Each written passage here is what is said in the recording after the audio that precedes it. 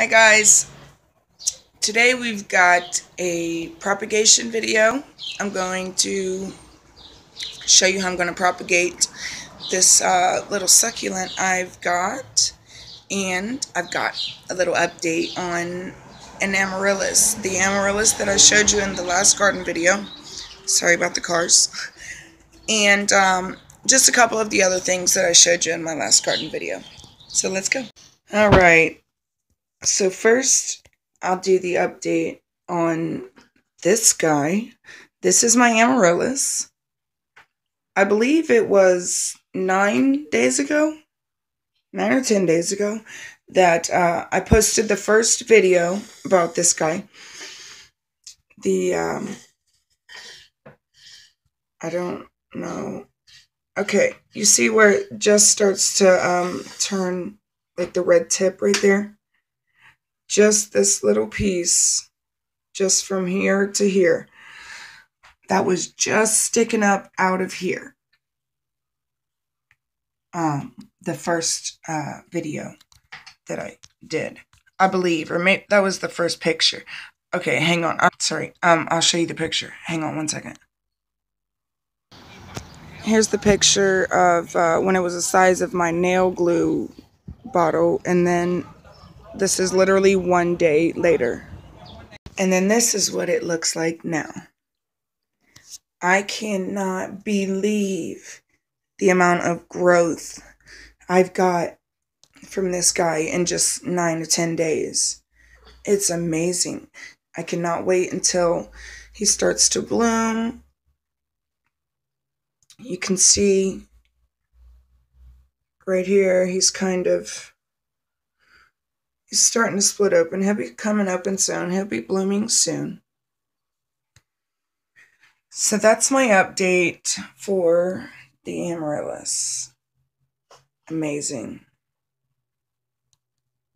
Simply amazing. This is the guy that I'm propagating today. I cannot. Right there, you see right there in the center of those 3 leaves, you can clearly see that there was something that was cut off of it. I don't know the specific type of plant this is, which is why I want to propagate it.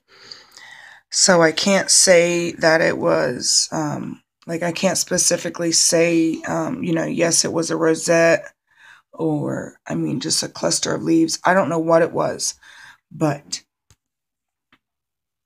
that's why I cannot identify this plant. So I figured I'll just propagate the leaves and grow some new ones, hopefully. And it's usually really easy to propagate succulents, most types of succulents. So I should have some success rate. So I'll show you how we'll do that. Alright, so when you want to propagate a succulent, you're going to start off by removing the, most of the time, they're a rosette shape. So you're just going to start off by removing the top part of your plant. Mine was gone before I got it, so that's already done for me. So then the second thing you want to do is remove your leaves. You're going to remove your leaves by very, very gently wiggling your leaves back and forth.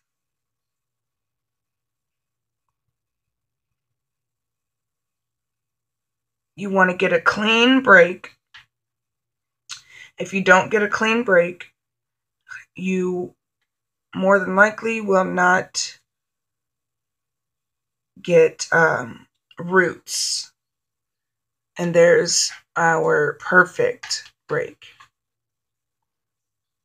That's a really good break.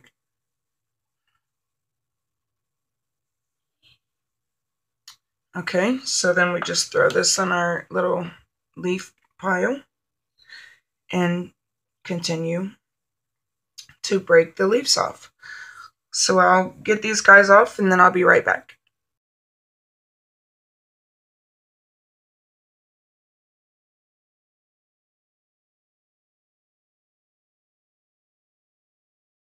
Okay, so here is what we have left. Just the stem.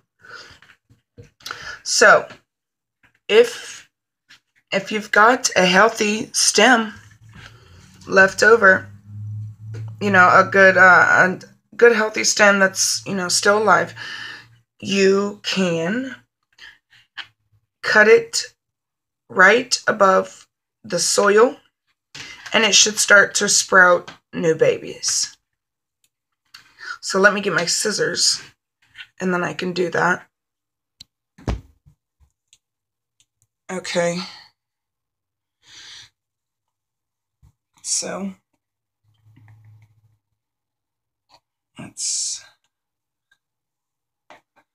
I want to get a straight cut.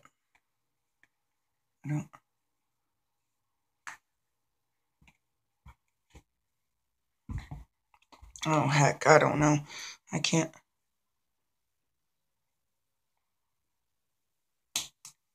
Okay. There we go.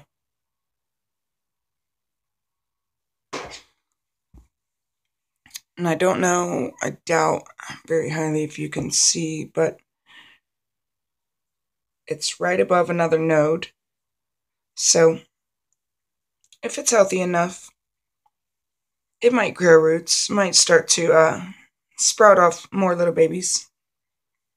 Okay, so now that we've got all of our leaves, we want to just keep these in the container for 1 to 3 days. Let them callus over. What that means is, let me see if I can tell the difference in the ones that I did last night to the ones that I just did. So let me try to look. I know that's one I just did, and I know that is, and I know that is, and that one is. That one I believe is one I just did. This one. Okay, so I'm pretty sure that these are the 5 that I did last night. And then these are the ones that I did today. So let me see. All right, you can kind of tell already. And this is just from overnight. When it calluses, where you broke it at, it will kind of it's kind of like a scab over the wound. And that takes about 1 to 3 days. And then after the wounds have calloused over, what you want to do is take your leaves and get some good soil. And then you're going to set your leaves on top of your soil. Just go all the way around. I mean, you don't have to put them in any type of shape or any certain order. This is just how I'm doing it right now.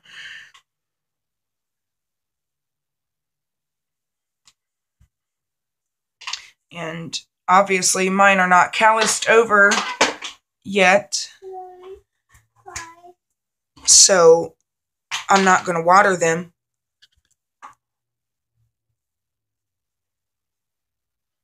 But once they have calloused over, all you want to do is just take a spray bottle with some room temperature water and lightly mist your soil.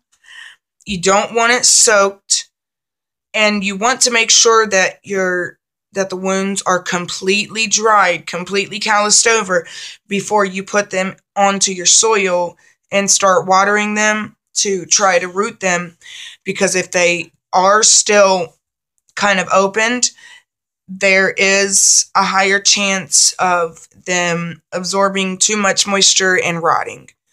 So as long as they're completely calloused over, before you put them in your soil. It should definitely work for you. Most succulents are very, very easy to propagate. Okay, so that's my little video. There are a few things that I did forget to mention. After you've got your leaves starting to propagate laid on your soil, they'll start to root once your leaves start looking for water. So, and that can take anywhere from a couple of weeks to a couple of months. It all depends on the type of succulent you have and just your climate and everything like that. So just be patient. Be very, very patient. Succulents are amazing plants. I'm just starting to get into them, but I've done a lot of research in 6, 7, or 8 months, and I really am starting to really love succulents. I'm going to be ordering some soon, and I cannot wait. So, thanks for watching. I hope you guys subscribe to my channel, and if you're watching this on Facebook, like it. And if you like this video, give it a big thumbs up. And also, if anybody watching this knows the name of, might maybe know the name of the succulent that I propagated today, please, please, please let me know. From pictures and things that I've seen and things that I've researched, it kind of looks like the ghost plant. What is it called? The scientific name, Graptopatelum paraguayans. That's it. But I'm not sure because, like I said, before my husband had bought it, when he bought it, the top was already removed off of it. So hopefully I'll be able to propagate and 9 new plants just off of one. So thanks again for watching, and I'll see you guys soon. Bye.